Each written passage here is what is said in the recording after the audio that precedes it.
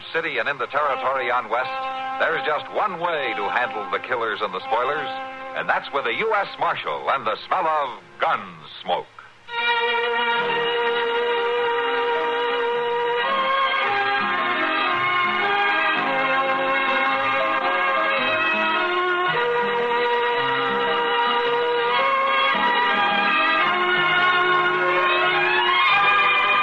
Gunsmoke, starring William Conrad.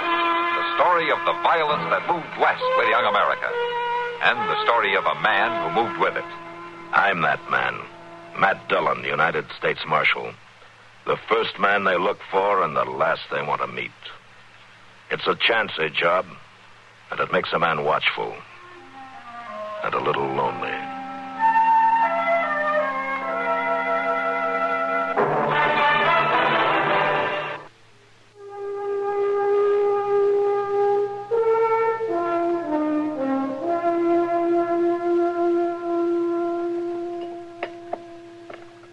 More coffee, Doc? Oh, no thanks, Kitty. You mind if I have some? No, not if you can stand it. I can. Another game of checkers? Oh, I'll be crowning kings in my sleep as it is. Why don't we just call it a night, huh? Yeah, might as well, I guess. Doesn't look like Matt and Chester will be back tonight anyways. No use waiting up. You worried about him, Doc? What do you mean, worried? About them? Yeah, of course not. I didn't really expect them before tomorrow anyway. Or even the day after. Well, it's a long ride to Hayes City. And if they had to stay over to testify or I something... guess they can take care of themselves. Yeah. But there has been some Indian trouble up that way again. Huh? Yeah. I heard a patrol went out from Fort Dodge last week to ransom that Mary Tabor who got captured by the Arapahoes. Well, anyway, it's not Indians I'm worried about. It's those Hayes City females. Oh, yes. I heard about them myself. You think that's what's holding them up? It had better not be. Yeah. Oh, here we are worrying about them, and they're probably enjoying themselves in some honky-tonk saloon. Girls and liquor, singing and dancing, and... Oh, yeah. Oh, my. We'll say they're having fun, all right.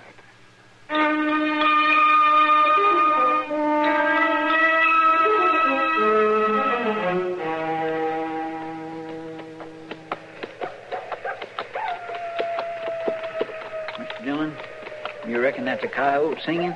That sounds like a coyote, Chester. Yeah, but it might be an Indian. Yeah, it might be. What's the matter? Are you worried? No, sir. Just kindly dry. We ought to be about to the river, don't you think? Yeah, any minute now. I sure will be glad to get there. Oh, I ain't complaining, you understand. And you was perfectly right not to camp back there at them rocks. Well, the horses need water. Yes, sir, I said I ain't complaining. You was right to come on to the river, even if it is pitch dark. Only thing I declare I could eat me a buffalo, hide, hoop, and horn. But I'll settle for bacon and biscuits. Wait a minute, Chester. Yeah, looks like we're going to have company at the river. Sure enough. They got a campfire going. Reckon it might be Indians? No Indian ever built a fire that big, Chester. Yeah. What do you think it could be way out here? Only one way to find out.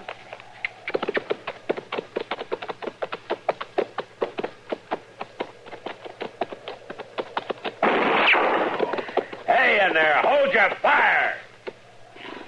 Advance and be recognized. All right. Why? It's a cavalry outfit. Yeah. Come on, let's go on in.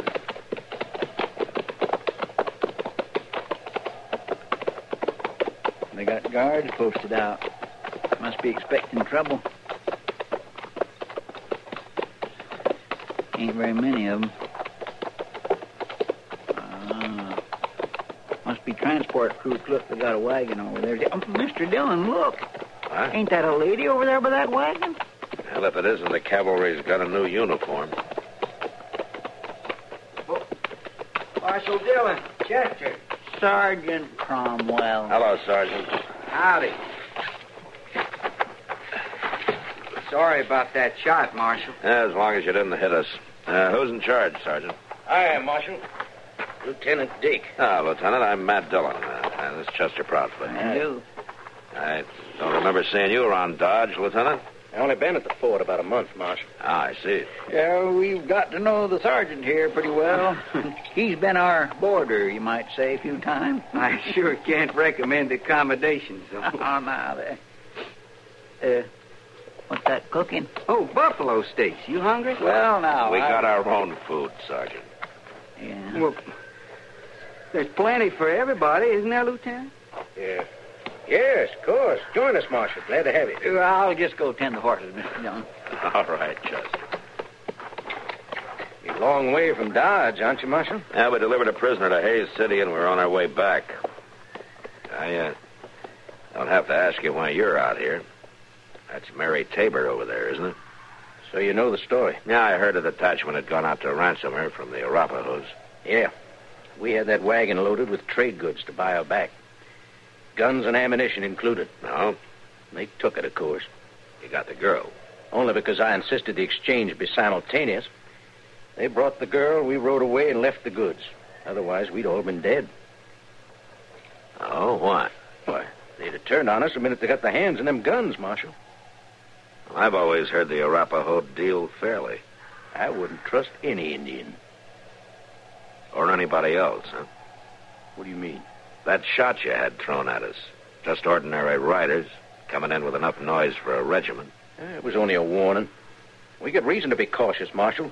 Those Arapaho you trust so much have been following us ever since we made the exchange. How do you know? We've seen sign. Even caught a glimpse of a scout on the horizon a couple of times.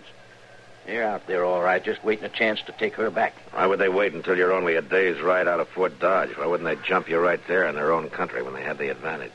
You're only a small detachment. Small is right. 8 men, that's all they'd allow me. Uh-huh.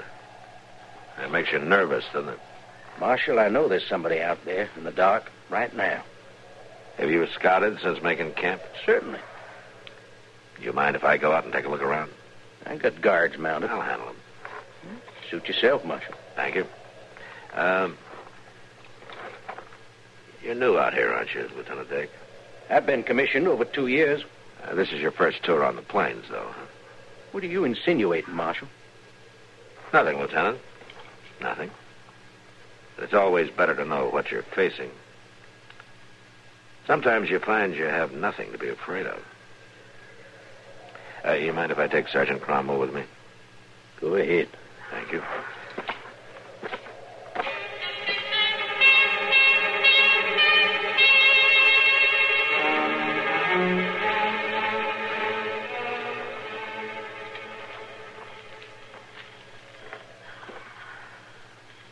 There, Marshal. Yeah. He brought his horse down the water. Well, I'd say that he stopped at that clump of willows over there. Probably. But only one Indian. You know, come to think of it, it's always only one. We've seen sign for 3 days, but always only one rider at a time. Today I got a close look. It's an Arapaho. Now, what do you think that means? Maybe that there is only one, Sergeant. Well, then, what's he doing here? I don't know. But somebody might. Who? Mary Tabor.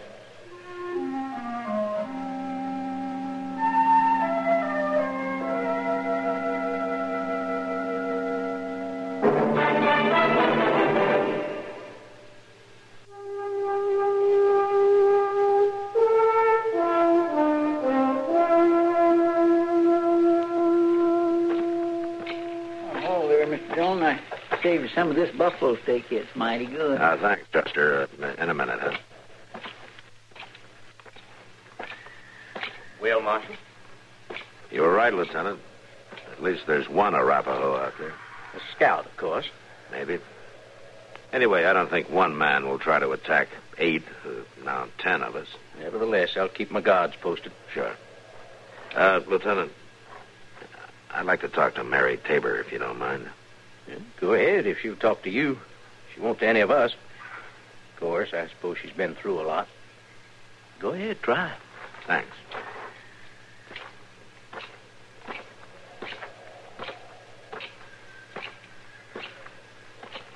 Hello, Miss Tabor. I'm Marshal Dillon. I know. I've seen you around Dodge, Marshal. Now? Now, folks back there will be mighty pleased that you're safe. Will they, Marshal? Well, sure. They thought you were killed like the rest of that wagon train. When the word came that you were still alive, everybody's mighty happy about it. Your father got together that wagon load of goods. I noticed he didn't come out himself. Well, it's a hard trip, ma'am, and he's not too young, you know. Besides, only 8 men were allowed to go into the Arapaho camp. Look, Miss Tabor, your father isn't wealthy. It took almost everything he had to stock that wagon. I'm sorry, Marshal. I don't know what's wrong. They'll all be glad to have you back, Mary. I didn't know. I was afraid maybe they'd think... You know what they'd think. How most women are treated. It wasn't like that with me. It wouldn't matter if folks understand how it is. Do they, Marshal? They say so. But I've seen how they look at women who've come back. I did it myself, and I know what I was thinking. But it wasn't like that with me. I swear he didn't touch me. He? 2 eagles. The Arapaho brave who bought me. Bought you? But you were captured by the Arapaho, weren't you? No. It was Cheyenne attacked the train. Killed everybody but me and 2 little boys. We rode all night, and then we came to the Arapaho village. And they sold me there. I guess they sold me because I was so much trouble and so worn out. They took the little boys with them to raise as warriors, I guess. And this Arapaho, 2 eagles, bought you. For 10 horses. Well, he must have valued you highly. That's a good price. But he didn't touch me, Marshal. I swear it, never in all the 2 months. He treated me fine, just like the rest of his family. Tell me, Miss Tabor, would he have any reason to follow you? Follow me? Yeah, now, here. Well, you think he's the one they've been seeing? I don't know. I'm only asking if there might be a reason for him to do it. I don't think so, Marshal. I don't think so. Well, thanks, ma'am. And don't worry about the folks in Dodge or your father. He's going to be mighty glad to see you. Thanks, Marshal. Sure. Marshal? Yes, ma'am? That Indian out there, they won't hurt him. No, ma'am, not if they don't see him.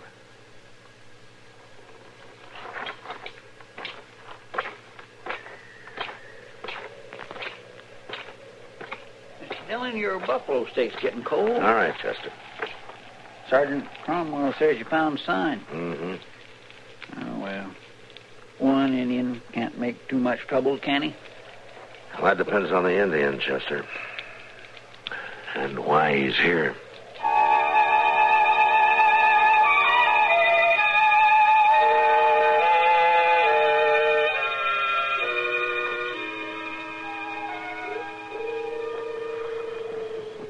Mr. Dillon. Wake up, Mr. Dillon. What? Something funny's going on. You hear that? Well, it sounds like a dove. But it's still dark. I'm just breaking dawn. Only ones to notice it, though, is me and her. Her? You mean Mary Tabor? She's only pretending to sleep. Every time that cussed bird calls, she lifts her head and looks around. Look, see there? Yeah, and I see why, Chester. Look over at the edge of that brush there. Why, that's an Indian. Be quiet. But, Mr. Dillon... Just wait and watch. Yeah, she sees him. Well, sure she does. He's right there plain as day. That fool guard must be sound asleep. Shouldn't we ought to have... Well, where'd that Indian go to? He's gone again. Disappeared. Be quiet, Chester. Just look at Mary Tabor. She's out of her blankets, crawling away. Mr. Dillon, that girl's sneaking away out into the brush. She's going to that Indian. She's running away. Yeah, it looks like it. Well, we can't just lay here. If we tell them, Chester, there'll be shooting and somebody will get hurt, maybe the girl. I'm going to follow her. And you follow me, maybe 20 or 30 paces, huh? But be quiet. Don't worry. That guard's liable to start throwing lead at any sound he hears out there. All right. Let's go.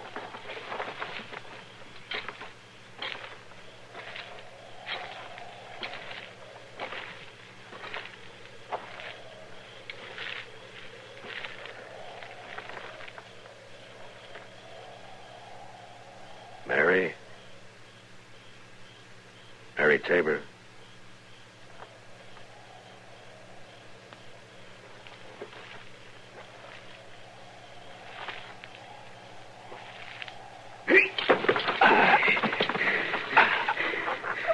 White men move. White men die.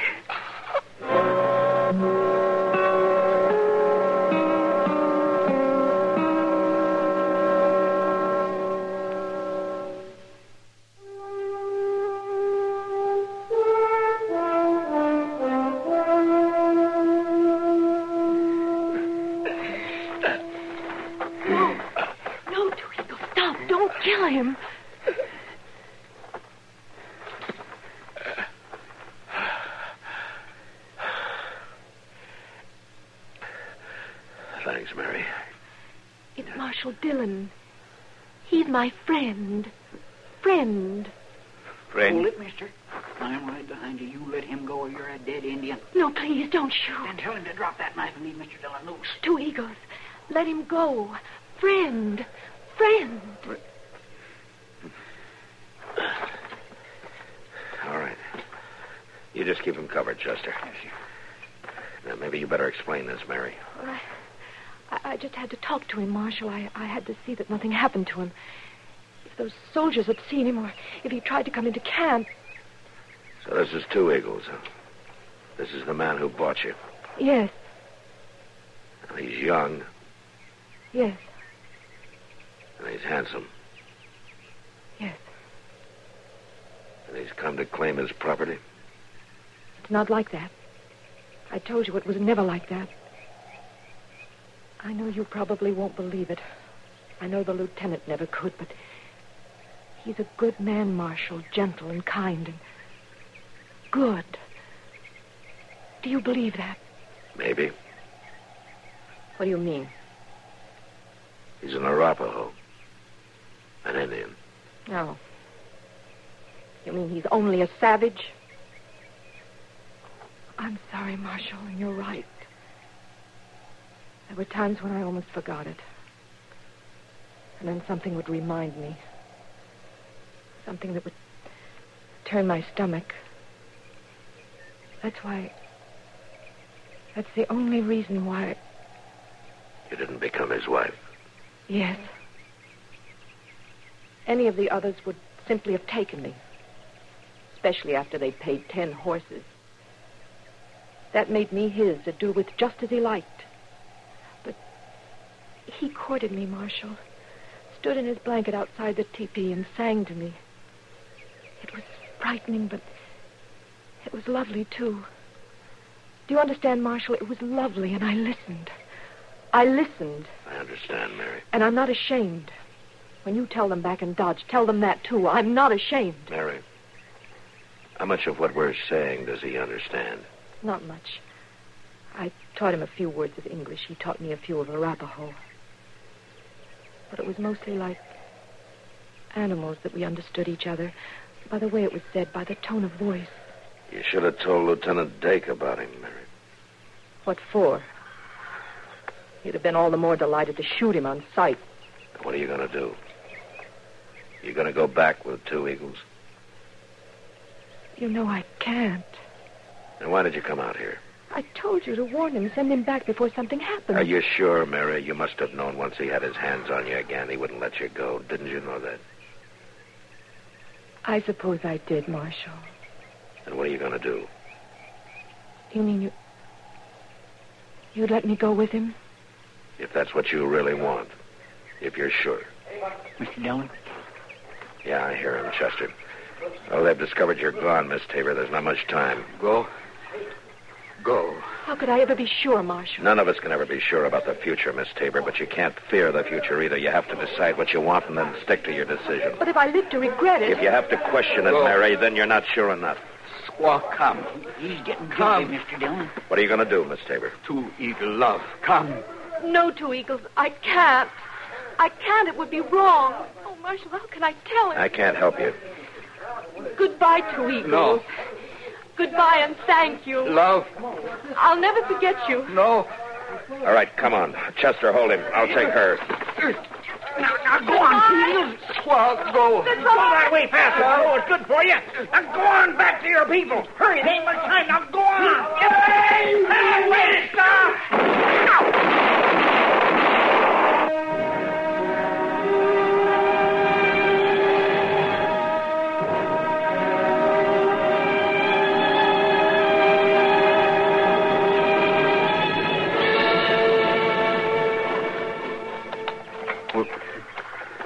Ran right at us, man. I don't know what he thought he could do against 8 men, though. It's almost like he wanted to die. I understand, Sergeant. He must have been crazy to follow you all this way. But you never know about Indians. Don't you worry, miss. There's nothing more to fear. Your ordeal is over. We'll be in Dodge by nightfall. Thank you, Lieutenant. Here, let me help you on the wagon.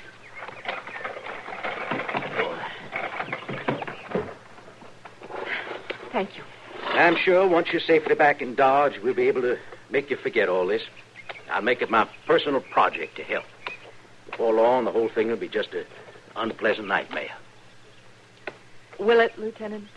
Why, well, yes, of course. Excuse me. All right, men, ready to move out? Yes, sir, Lieutenant. We're ready to move out in just a minute, Marshal. All right, Lieutenant.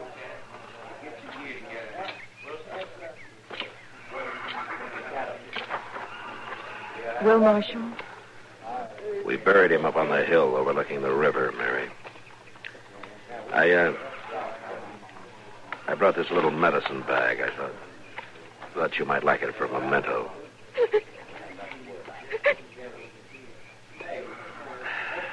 Maybe it all happened for the best, Mary. Someday it'll be forgotten. Will it, Marshal? Will I ever again find a man who loved me that much? That I don't know, Mary. That I really don't know.